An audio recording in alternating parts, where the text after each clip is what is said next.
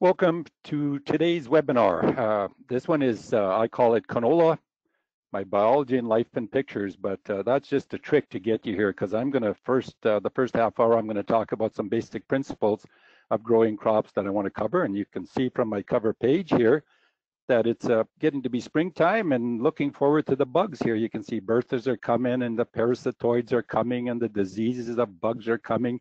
This is a Saskatchewan bertha that got affected by fungi I found one night when I was in Saskatchewan. And then very shortly, the flea beetles are coming. So through the season, we'll be covering off some of these as well as agronomic things as we go. But today, we're going to be talking about canola, and I'm going to do a little introduction, something about nutrient considerations and damage from nutrients, roots, staging through germination, vegetation, pollination, reproduction. And then to keep you in suspense, I'm going to end up with a bit on clubroot and some of the stuff I've been doing with clubroot and what Taurus is thinking relative to utilization of sulfur plus to manage clubroot problems. So first of all, though, I'm going to talk about some things in principle. And I use this slide a lot because here we see that a plant is not a complex organism in one sense. It takes nutrients in solution from roots, moves it up the xylem into the leaf, runs it through the chloroplasts and gets a little bit of sunshine, gives us oxygen and produces sugar. Then it takes that sugar and it runs it up into the sinks, which is the new growth, and to the roots, because roots can't feed themselves. Now, the coolest thing about this all is if you think about it for just a second, all this plant gets are nutrients from the soil, sunshine from the air, from the sun, I mean, and water. And from those ingredients, it makes through biosynthesis within the cells everything it needs and provides a homeostatic situation in all its cells. That is a miracle that it can do all that, and it does it based on its genetic blueprints. And I'm going to talk a little bit about genes because, you know, everybody thinks genes upregulate and downregulate. You know, genes can't do nothing. They just sit there. They're just blueprints. And I'm going to talk a little bit about some of the stuff I've done in earlier webinars. And for folks that haven't followed me, you should be reviewing my webinar on the cell and my webinar on stress management, because I can't cover everything in one presentation here. And those are forerunners to this, so you'd understand this a little bit better. So we're going to take a close look. And that is all controlled by water. Water leaving through the guard cells in the stomata, through the stomata, puts suction on the root system, and that keeps the system going. Now, the trick is as long as that's going, the plant can bring in nutrients, it can cool itself, it can pressurize its phloem so it can move nutrients up and down in the plant. But when that stops, when the stomata close, we have immediate stress, and that occurs due to all kinds of things. In fact, if you take a look at this slide, and I think I borrowed this from Phil Thomas, who used this a lot, you have all of these factors that are influencing whether you're going to get a crop and how that crop is going to do, and from the soil conditions to pHs to frost-free days to humidity to periods of stress on the plant. And you know what? In spite of all of these things, the plant is going to do its best across the landscape, every plant based on its own genetics, which is common because these are all pure genetic lines, and they will all up and down regulate as we talk about genes, but they will do different things. Each plant, depending on where it's living, what it's exposed to, will do different things. And it will do different things throughout its life as it comes from germination through to pollination at this point in time. It'll be growing a lot of biomass and pulling a lot of nutrients. When it hits pollination time, suddenly hormonally, things will change. So will sunlight, the photo period will also change. And at that point in time, the plant then focuses on filling that seed. And we grow annual crops here, which are typically called monocarpic crops. In other words, they will, from a seed, germinate, produce a crop in the same year, and then die off. So those crops because of the short growing season that we have in the prairies of Western Canada. Well, have to have programmed into them death, and that's called programmed cell death. So as we move past the reproduction, the plant will start pulling nutrients from its lower leaves. And frequently with canola, we see that as canola is getting up and past that reproductive period in bloom, the bottom leaves will yellow, and everybody says, well, they should be staying green. Well, you know, by that time, those leaves are old. They're also being shaded a lot, so they're not photosynthesizing, and the plant will pull the nutrients out of there by lysing all those cells and take everything it can, especially the mobile nutrients, and move them up to the seed. That's the way all plants basically perform here in our short growing season, except for perennials. So now this is going to get complicated for some of you guys that haven't been in university for a little while, or maybe never were exposed to this, but I'm going to try and make this fairly simple. Here's the typical cell, and there's a good reason why I'm going to talk about this. And in the cell, there's this vacuole thing, which is like a big balloon with a cell membrane around it that can transport nutrients in and out and toxic materials in and out, and it can take in excess of whatever and store it there. And we have the nucleus, which we always said that was the brain of the plant. This is where all the DNA is, the genes and the chromosomes are located on the DNA in the nucleus. And then there's other things here, the chloroplast where photosynthesis takes place, mitochondria, which produce energy during the daytime for plants and through the night, and a whole bunch of other things. And there's this little passage here called the plasmodesmata, which connects between cells. Now we'll move over to this diagram here. So the key things are, I want to show you, here's the nucleus, and there are entries to the nucleus, and there's this thing here called the endoplasmic reticulum. You don't have to remember all this stuff, chloroplast. But the important thing is there's a little blue line. That's called the plasma membrane. And you can see that it ends here, and actually plants can communicate between cells using this endoplasmic reticulum and move little pieces of RNA between plants, and also plug it off so that if a virus is moving through a plant, it can try and stop it here. So this all goes on based on the genes. Now let's look at that little blue line around the cell, the plasma membrane. And here it is. And you can see a couple of things that are really important. All these blue dots are phosphorus, called the phospholipid bilayer. So there's a bilayer of phosphorus, and in the middle are lipids or fats. So in fact, this is not permeable. If you look at, we can get a little bit of air through it, a little bit of alcohol, but we can't get any sugar through it. We can't get any of these ions through it. We can't get amino acids through it. So because it is impermeable, what happens is the plant puts in all these sensors with little antenna, and it's measuring everything in every cell, in the roots, in the anthers, in the pollen, wherever it is, it's got these antenna, and it's got little portals.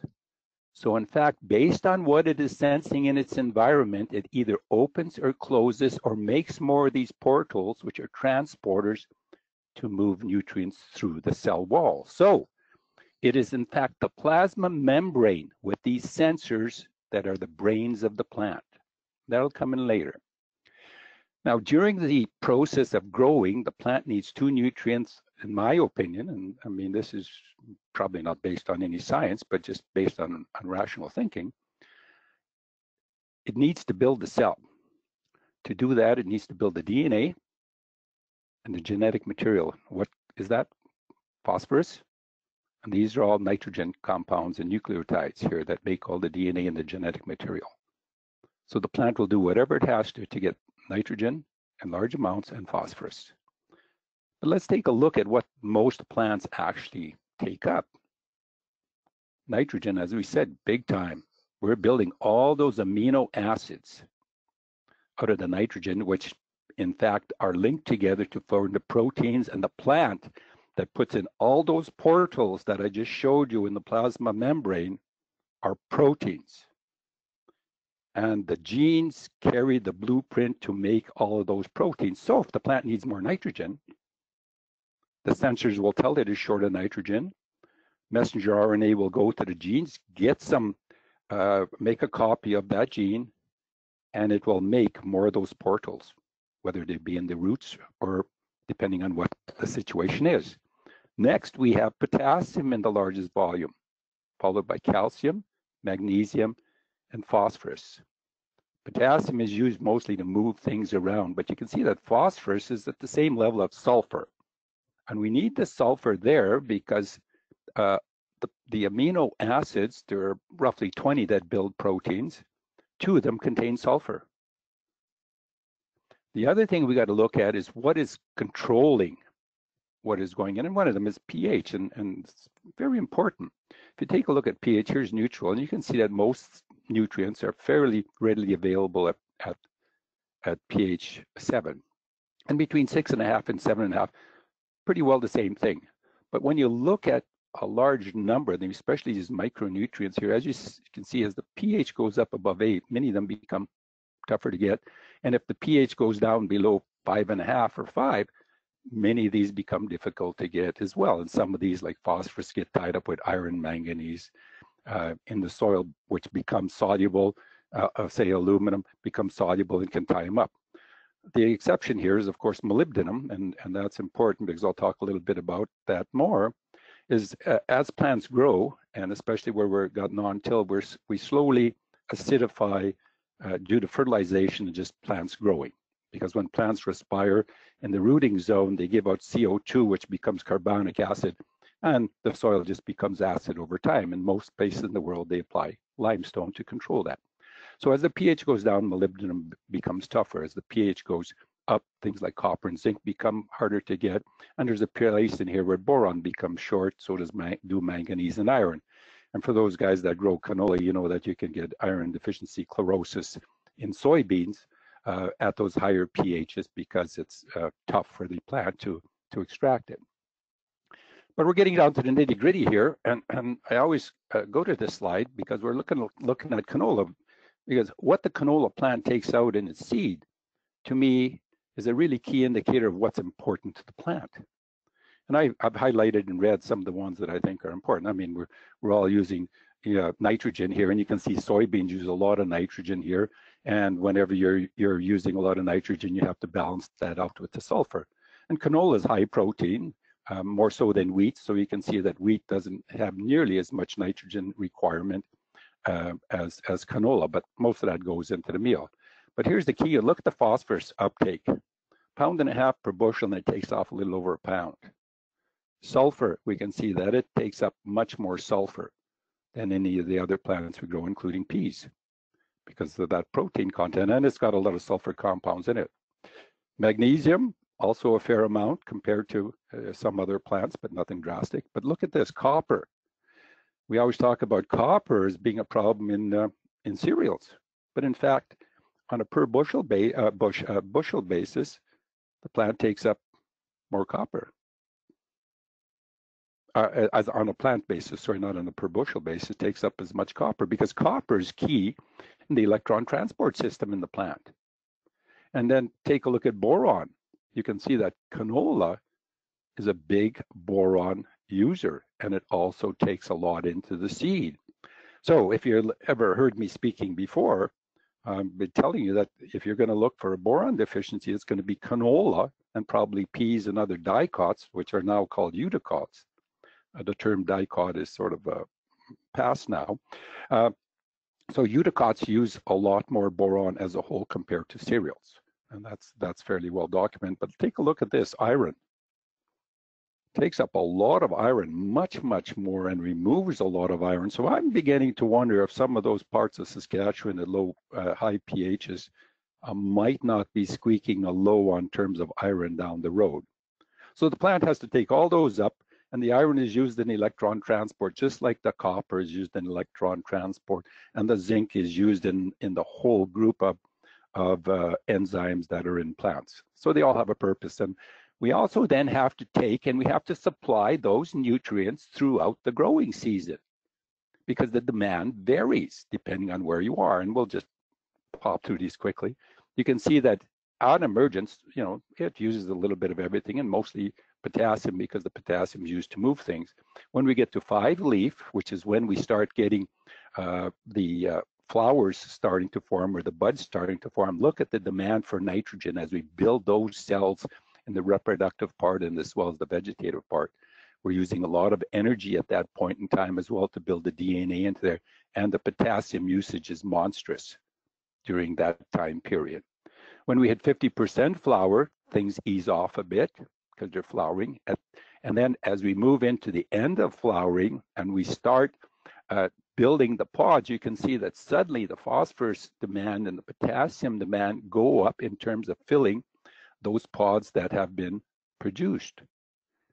One of the dilemmas we face, and I'm really keen on potassium, is that potassium is frequently low when we do tissue tests once it goes into flowering. And that's, I think, is one big issue. Potassium is really critical to water management and also stress management in the plant. And whenever we get into a sort of later summer and it's dry, plants have a difficult time getting potassium because roots aren't growing and the actual clay particles trap it. And they also have difficulty getting phosphorus because phosphorus doesn't move, somewhat similar to potassium, but phosphorus is a lot more immobile in the soil. So the plants have to start extracting it from the lower leaves, and that's what they do. So on that great big curve that I showed you earlier, you know that I always say you got to load that plant before it goes into bloom. So and that's what happens. We're loading these plants here as we move into the end of the season, loading them up, and then once we get into blossom and pod filling, basically we're pulling it out of the leaves and the stems. Now I want to throw this in just to make a point. In 1986, we had 6.5 million acres of canola on the prairies, and in 2015 we had 20 million, and we're holding about that level. And I want to show you something. If we had 20 million acres and we're producing 40 bushels of canola per acre, and we're taking a pound of phosphorus out per bushel, that's 800 million pounds of phosphorus per year, or 400,000 tons of phosphorus per year are removed from the prairies in canola. And canola can extract phosphorus, in my opinion, as good or better than anything else, even though they have developed without mycorrhizae. And we look at potassium here. We have uptake, the yellow lines, uptake right through the season, and we have sulfur, huge demand of sulfur. So I haven't talked about micronutrients, but when you look at the demand, the amount of nutrients we've been pulling out of the soil, including phosphorus and micronutrients are mostly metals that are sort of insoluble in a large sense. We've been farming this land now for about 110 to 20 years. We haven't been putting micronutrients back. We haven't even been putting back adequate amounts of NPK and S, which we talk about. So it's not surprising that we have some difficulties and deficiencies. And one of them is, of course, I'm going to talk a tiny bit about sulfur because sulfur is key in terms of forming those two amino acids, cysteine and methionine. Now, when a plant takes up sulfate, which it takes up, it can't use it. It's like nitrate. A plant can't use it. It's got to reduce it. And in fact, a reduction of sulfate to sulfide before incorporation into the amino acid cysteine takes a lot of energy, more than it does to convert nitrate to ammonium. From that, the plant makes methionine. Now, the really cool thing about methionine is when a protein is made by a plant in the ribosomes, the start amino acid is methionine all the time. So if your plant is short of sulfur at any point in time that it's actually growing cells and making any proteins, it's going to suffer. So sulfur, and we've reduced the amount of sulfur coming out of our stacks and becoming an issue.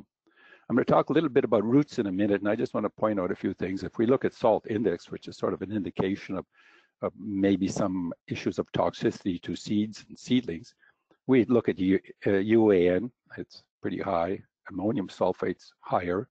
Ammonium thiosulfate's a bit higher. And then we look at gypsum, and I just point out sulfur plus is really low. So you can put a lot into the seed row without affecting any toxicity. These, you got to be a lot more careful.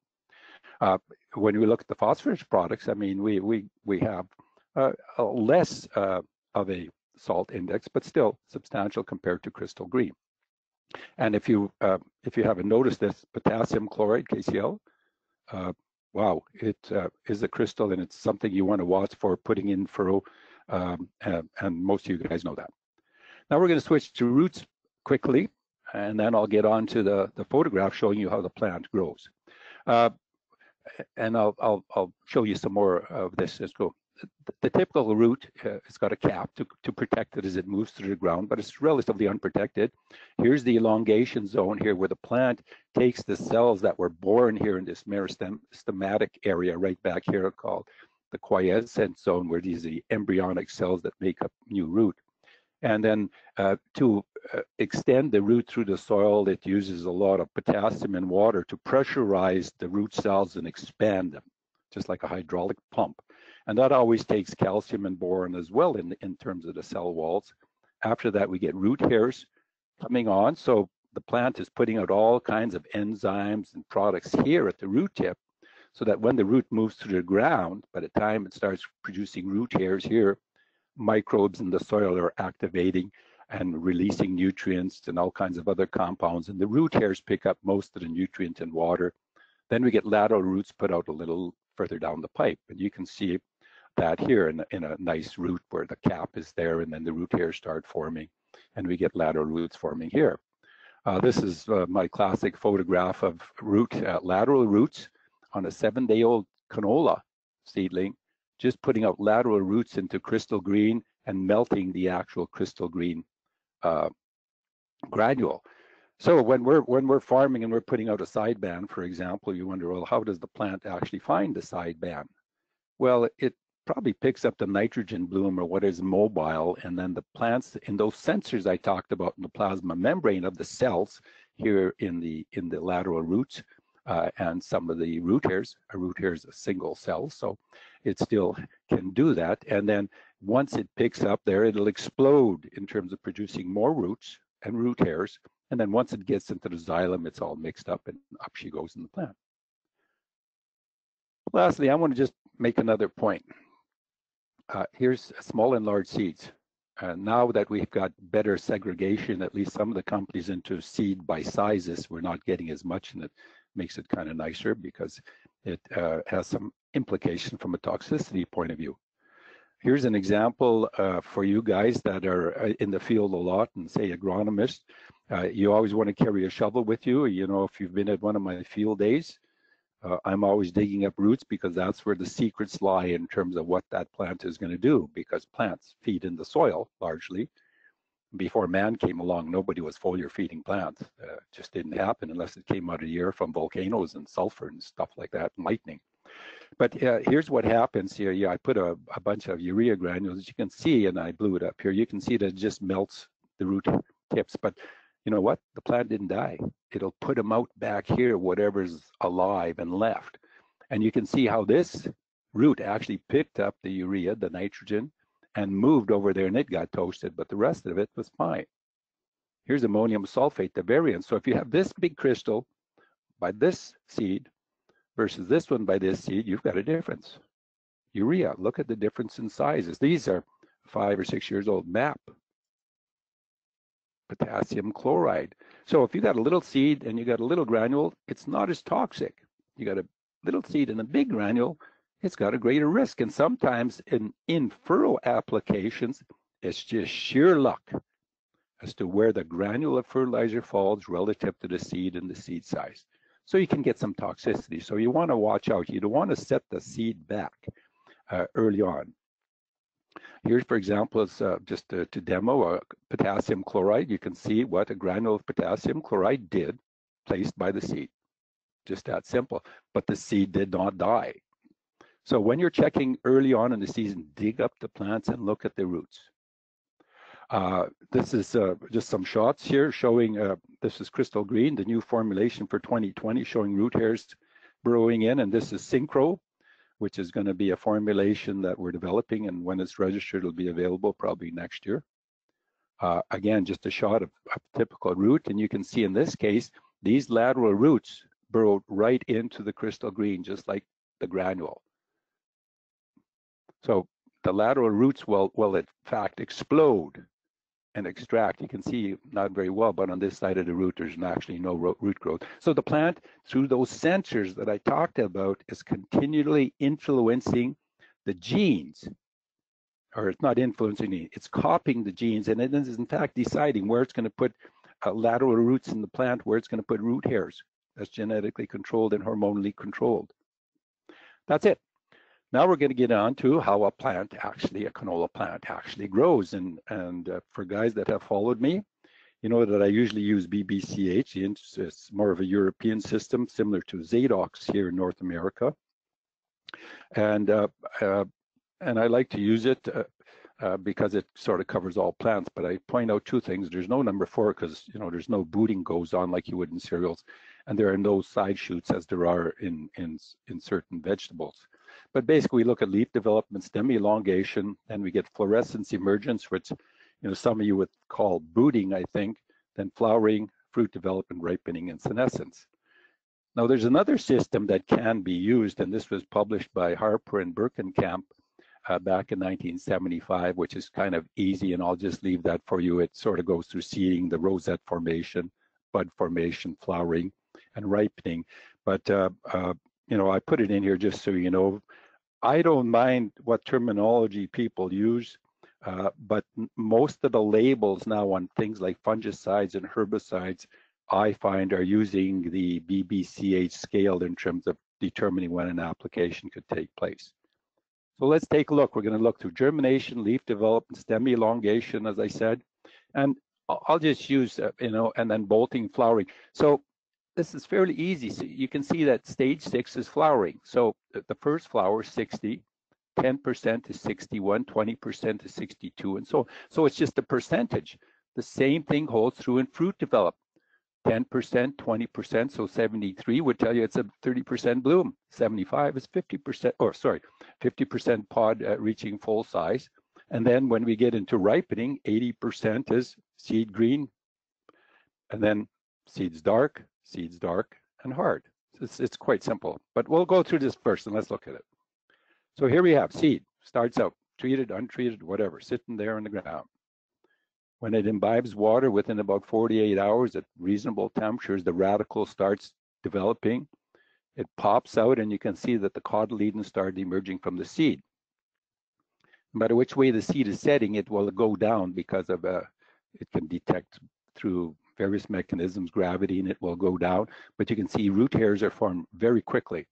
The cotyledons are exiting. I threw this in just to show you when you sometimes are trapped into aerial seeding or broadcasting, canola can germinate on the surface very, very quickly, form root hairs and extract nutrients and so on quite quickly. But you can also see that as it goes down, the root hairs grow very rapidly. Once the root hairs are further down, you start getting lateral roots out here, and these bigger lateral roots up top stay that way for the life of the plant.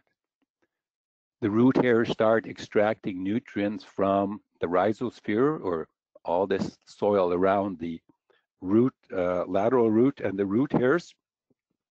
And that's where the activity takes place with microorganisms that are helping the plant break this down. But the plant only accesses 2 to 3% of the soil because that's the only percentage that actually is supplying nutrients.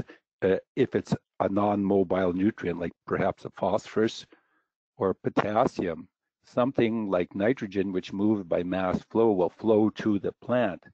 But when it gets dry and plants have to extract things like phosphorus and potassium, they have to grow to it because it doesn't really move very quickly.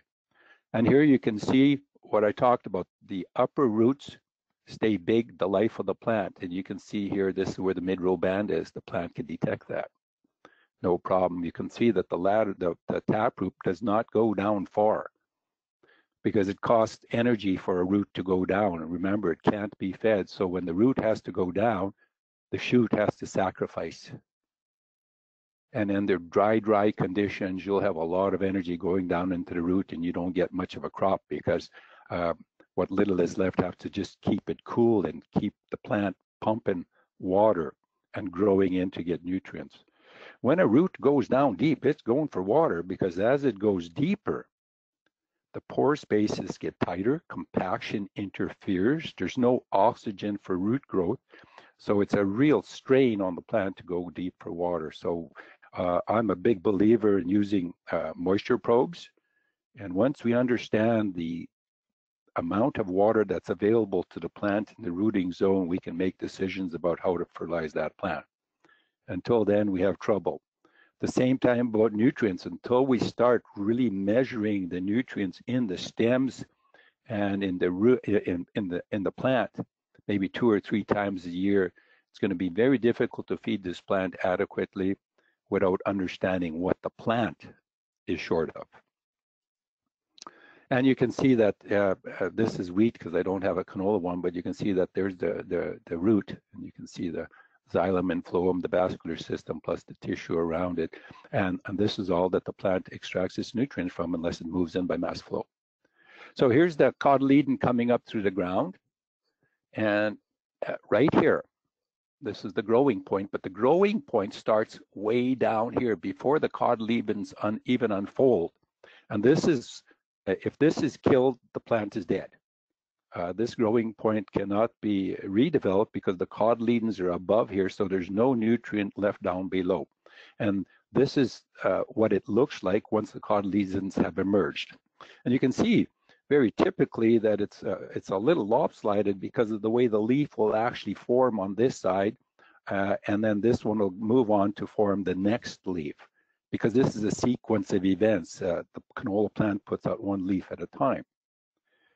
And here we are. It's basically done. So we finished germination. Now we're on to leaf development. So the cotyledons are completely unfolded, and then we get one leaf. 12 is 2 leaves, 13 is 3 leaves, and so on. But you know, if you want to call it 3 leaf, that's just honky-dory. So here are the cotyledons, boom, boom, boom. And you can see that by the time the cotyledons are out, the actual root is quite substantial in the plant. And this is a little younger, but you can see that this one is quite unfolded, similar to that. So it's got quite a root going already. So as I showed you before on that growing point, this leaf is out first. So we're now at 11, 1 leaf, because this is a cotyledon. This one isn't fully formed. And by this time, you've got a lot of big root. So now this is photosynthesizing. The cotyledons are still supplying nutrients either to the leaf and the roots are growing quickly. You can see that here's that leaf that's going into 12, the second leaf that is developing in the lopsided form. And lo and behold, we now have 2 leaves, so that's 12. And it keeps on going that way until we get up to about 6 leaves with napus. Brassica napus. At that point in time, we start having the buds starting to form. So from a nutrient perspective, you want to fix anything you can in the soil by about the 5-leaf stage, because at that point in time, the buds are already forming, but they're not doing much. Once those buds start forming, the demand is going to go up exponentially, because besides growing roots, leaves, it is now growing and maturing the seed, the reproductive parts of the plant during that vegetative stage up until the end of flowering. So you want to tissue test probably at the 4-leaf stage, maybe early 5, and make sure you're up to speed on whatever nutrients you need to apply, because that's when you're going to be having a huge draw on the plant. And we have, of course, we've got to have products that fill that, and we have one, and I'll just mention this one because it's changed. Our active build, which goes in generally at herbicide time, has now added molybdenum to them because of the acidification that is going on in both the seed zone and in many soils across the prairies. And it's one nutrient that only takes a small amount, probably 30, 40 grams per acre is all you need. So you can put it on foliarly. It moves through the plant. Plus, I want to point out, we put zinc and manganese, a little sulfur, well, no sulfur in this one, some boron, but a ton of potassium, because the plant is now building all those cells, and it takes a lot of energy in building all that DNA and genetic material. The manganese and sulfur are involved in stress management. Then we have there's another product, and many companies have products that are foliar feeds. And they're very similar. And this one, you can see we've got a different spectrum. We have boron in here because boron going into the reproductive stage, the demand is much greater than it is in the vegetative stage. And we supply the full spectrum of nutrients involved in all of the what are called superoxide dismutase enzymes, which are scavengers of free radicals, as we call them in human beings. In plants, they're called reactive oxygen species. And if we don't control those free radicals, what happens is they go and break down the lipids in the plasma membrane, and the membrane begins to leak. Free radicals or reactive oxygen species are important to the plant, and it produces them to deal with stresses, like if it's being attacked by a disease. It will produce free radicals and superoxides, which are toxic, to try and kill the invading organism. But if the plant shuts down the stomata because of stresses, that oxygen becomes toxic in the plant. So the plant has to use these to protect it and get rid of those, or we start affecting the cells. So that's really the story behind why those nutrients are in that product. So we'll carry on up the Ganges here. Now we have, you can see here we're at the 4 going on 5 leaf stage, and you can see that inside of this little group of leaves, when you look down at these plants, there are 2 leaves that are covering them. And that's the end of it. Now, stem elongation, I can't even show you a picture of that because everybody thinks that stem elongation is bolting. In fact, when the plant has that rosette there, they're just like in wheat, there's elongation takes place. All the nodes are already there. So the nodes have to put a little bit of space in between them and start pushing that primary bud upwards. And then in the future, there will be actual buds at each one of those nodes where we'll have a small leaf and we'll produce another flower bud. So that's only tiny, tiny increments that take place at that point in time. So then we go on to inflorescence emergence. So we get flower buds present, but still enclosed in that leaf I showed you.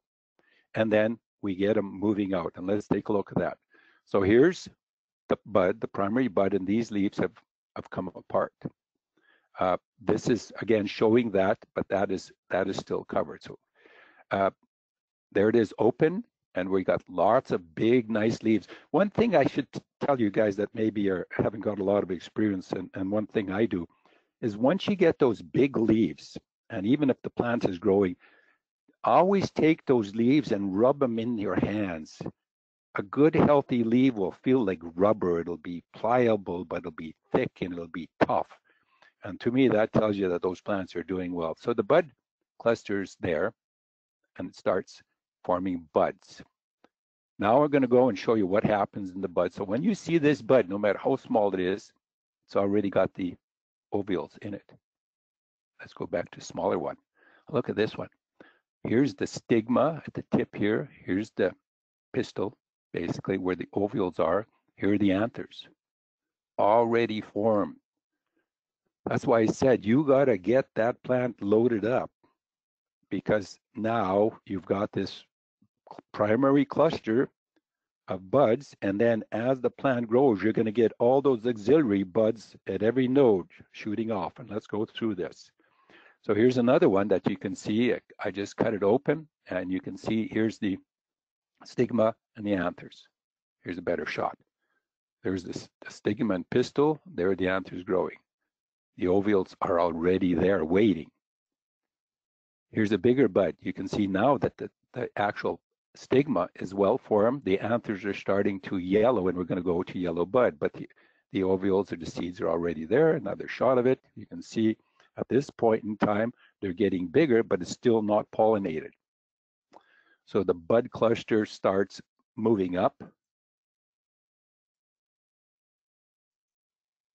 Keeps getting bigger and moving up. You can see that these smaller actual leaves are at each bud, and we get side buds starting to form. You can see this bud cluster is starting to move out here. There are bud clusters at each one of these nodes. And you can see on this secondary bud cluster here, they start elongating to form a branch. And they start yellowing on that primary bud cluster first, and you start getting separation of those. And on the side bud clusters, you get these on the auxiliary buds. You can see here's one, here's another one. And these internodes have not expanded fully. As it continues, you can see that this branch continues to move. And I'll point this out. You see this a lot where we'll get an individual bud that is lost. That could be accidental, could have been a lagus bug, whatever. I don't worry about that. So you got all kinds of bud clusters going, and there can be many of them. The biggest ones are at the bottom. They get nutrients first. So your biggest pods are usually at the bottom part of whether it's the primary bud cluster or any of the auxiliary bud clusters coming off nodes. Yellowing takes place. That's a nice bud cluster, not monstrous, but it's nice and uniform. You can see it's yellowing. Now, I throw this in because you see this sometimes. When you see this kind of loss, that isn't lagus bug.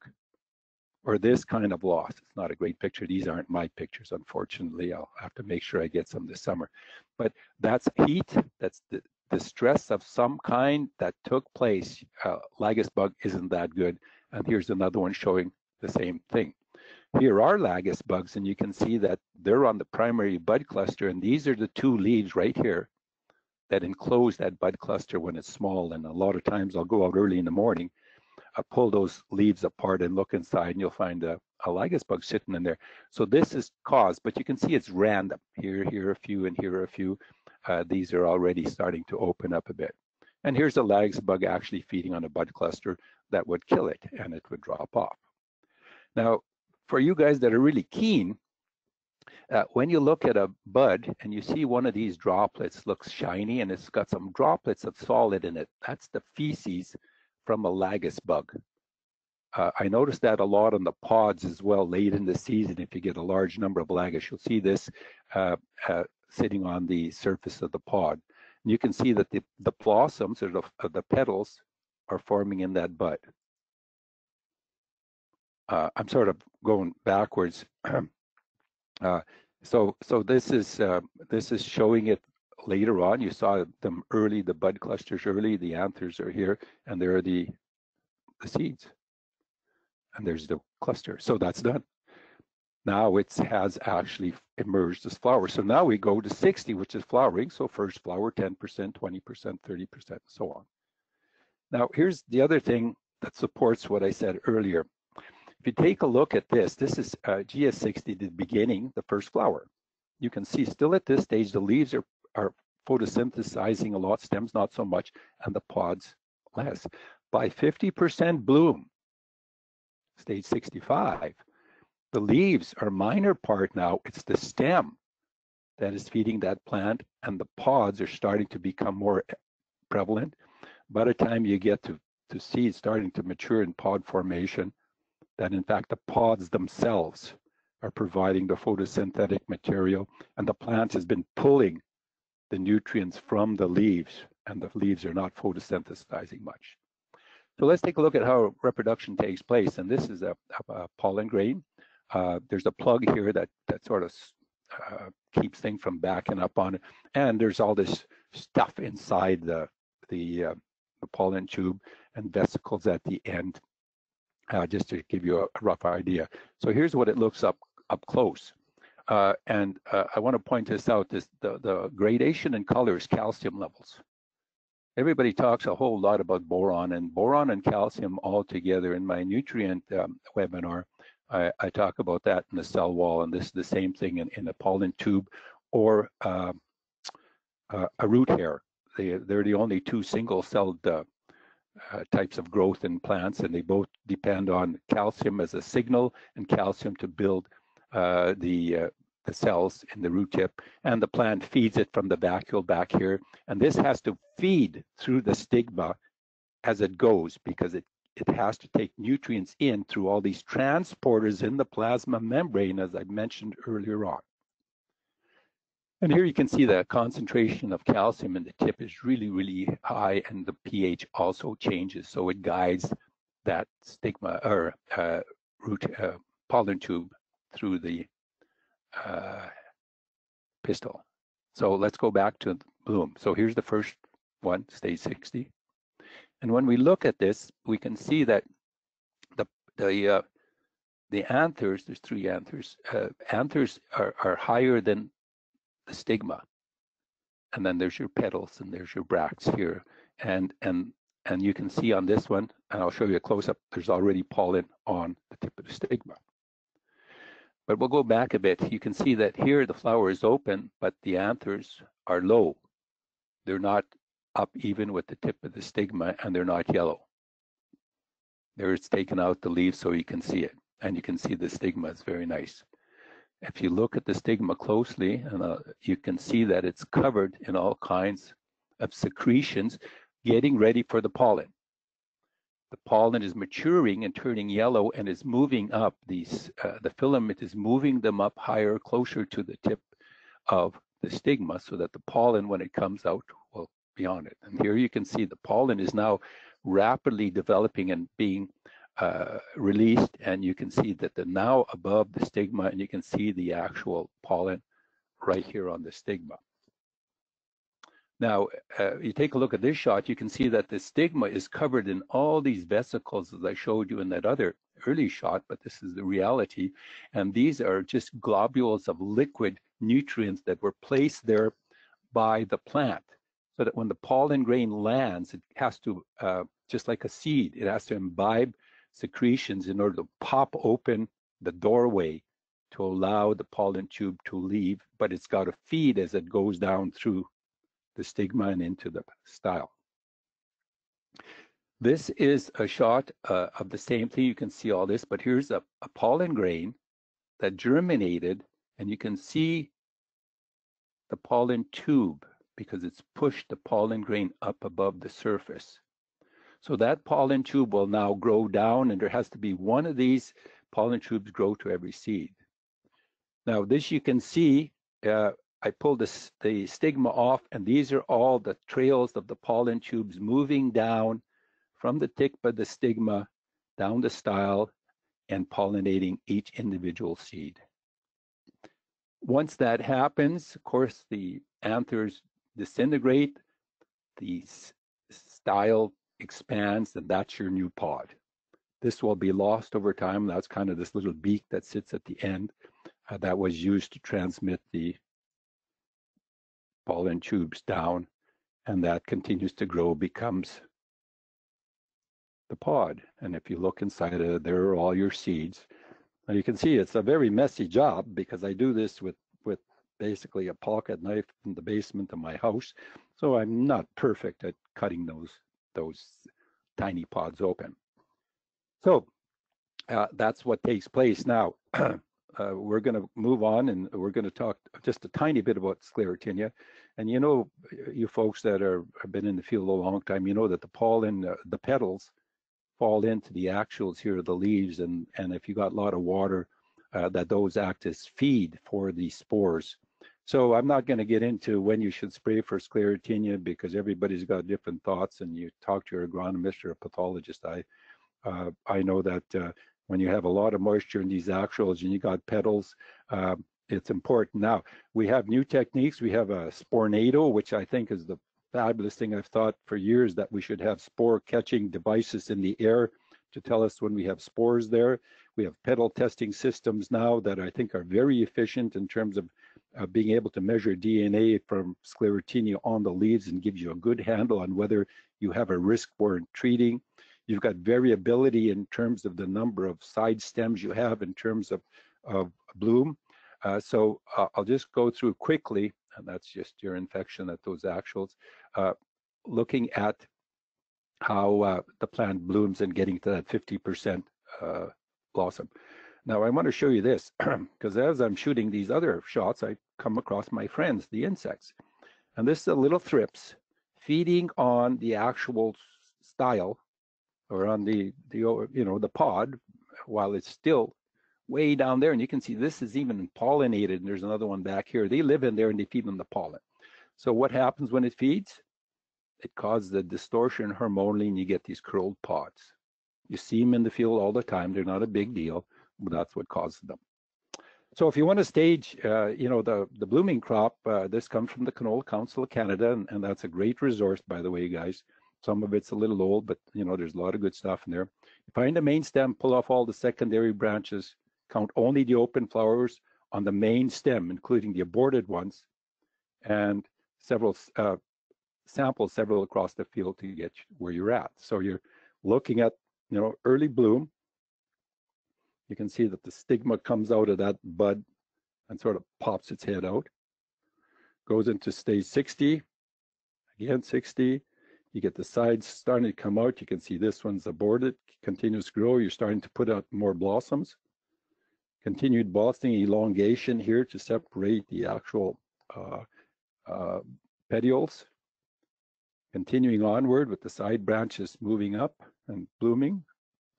Just continues to go with all these. So you're going to whip these all off, and you're looking at that as determining when you're at 50% bloom, more and more blossoms. 10 open flowers on the main stem. That's about 25% bloom. 14 to 16, about that, you're about, 35% bloom. 20 flowers, and anything beyond is about 50% bloom. I can't vouch for any of that kind of stuff, so you'll have to figure that out in terms of your spray pattern that you may use in terms of timing. I know different people have different opinions. If you're going to split spray, you want to go at certain points. If you're bone dry, you maybe want to wait if you got a lot of secondary buds. So there's a lot of stuff involved in decision making. And then once you get past, I usually say we're at 50% bloom or 40% bloom or 25% bloom, when probably 25 when it's the yellowish to me. And then after that, it starts going downhill because it's sort of indeterminate. You got the big flowers first and the pods are there, and then the ones at the tip of that primary bud, are pollinated later and come out later. I just show you this. This is aster yellows. Again, an oddity you see from time to time. Those pods are like bladders on there. That's created by leaf hoppers that migrate from the States and bring up a mycoplasma that causes that. And we did have one big blowout across the prairies back about 8-9 years ago, but that's typically where you'll find anywhere in a canola crop in Western Canada. Then we go to a 7, and this goes fast. Pods reach final size, 30% of pods. 10% of pods reach final size, and then to 80%. And then this is what you get. I point this in here because that bubble tells me that probably a Lagus bug punctured there into the seed and it's leaking.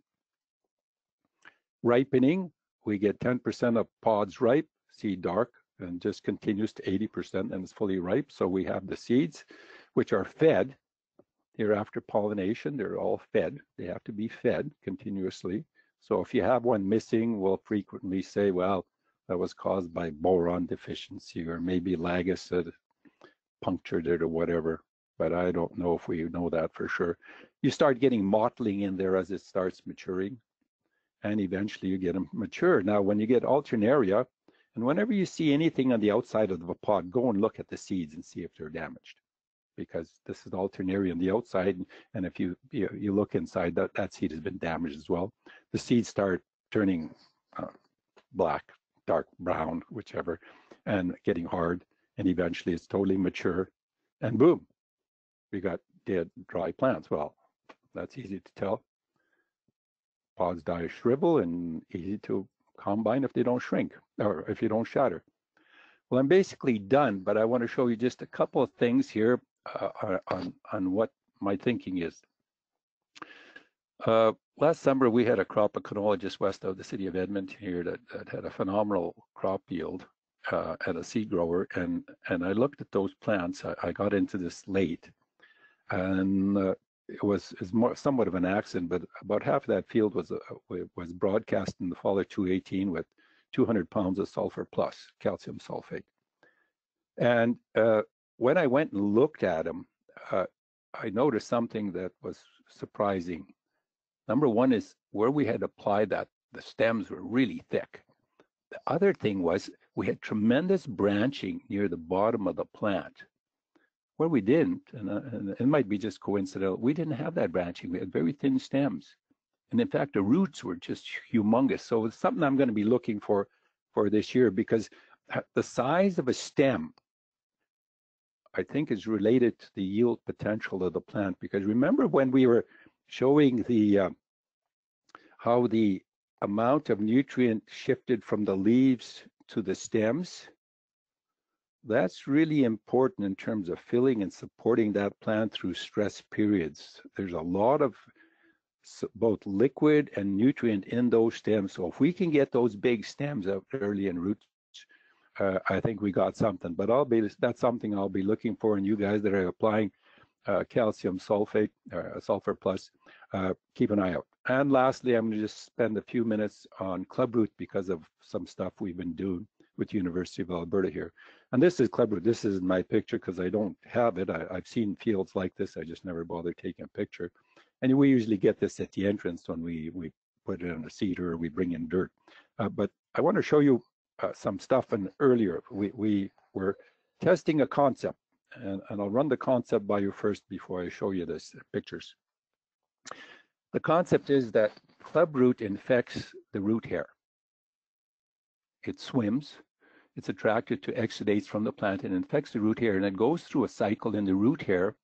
And these zoospores, which swim in, they get into the root hair. These little tiny ones. That's not a root hair. That's a lateral root. These tiny root hairs here, and go through a cycle, and then they produce another set of zoospores, which are mobile, and they go and then infect the lateral roots, the root hairs, and the actual main roots. They infect it and start forming these big clubs where they multiply. So you can see here are some early clubs distorting it, and here you can see I chopped through one here early on in the early development, and I'll show you what it looks like close up. So here are some more as things go on, and you can see that you would think that this is pretty bad. Well, this might be a rating of 2 and a 3 rating, but in spite of the clubs, it has got more lateral roots and it's got root hairs, so it's still getting some nutrient through, and it's not too bad. It looks awful, but it's still got root hairs, so we still get some yield. But when we get to this has got no potential to produce anything, and those are dying, and they die sooner than these here that have some root hairs and so on. So here's the strategy. We know that calcium and boron are key to building cell walls. We also know that we have resistant varieties. Our tests at the University of Alberta in the greenhouse this winter showed that at relatively low concentrations, say 100,000 spores was one dosage per gram of soil, we got about a 25% reduction in terms of infection levels and ratings. Our other dosage was 10 million spores per gram, and we didn't get any impact at all. So here's what we think is we're low, and that's in the greenhouse under perfect conditions where we had high moisture all the time for the organisms and so on. So the concept is if we can increase the calcium and boron levels in the cell walls and make them stronger and resistant by flooding the rooting zone with sulfur and calcium. The sulfur is really good in terms of dealing with disease organisms. Can we have a yield impact? And secondarily, if we test it against tolerant varieties, resistant varieties, and susceptible varieties, can we help the resistant varieties sustain resistance longer and improve yield by strengthening the cell walls in the roots? So that's the concept we'll be testing in the field this summer, and I'll just show you what the inside of a club looks like. You can see that all these are cells that are going to form millions and billions of overwintering spores, and this is what it looks like in the earlier stages. And here's what the end result is. These big clubs which have billions and billions of spores to go into the soil to give you those massive dosages. This is still not so bad. If we can enhance that through nutrition as well as genetics, integrate the two together with good rotation, I think we got a fighting chance to really improve our productivity in this crop and over time live with it just like we do with other things. Anyhow, that takes us to the end. Hope you have a great season. And here's your bin full of canola. Thanks a lot.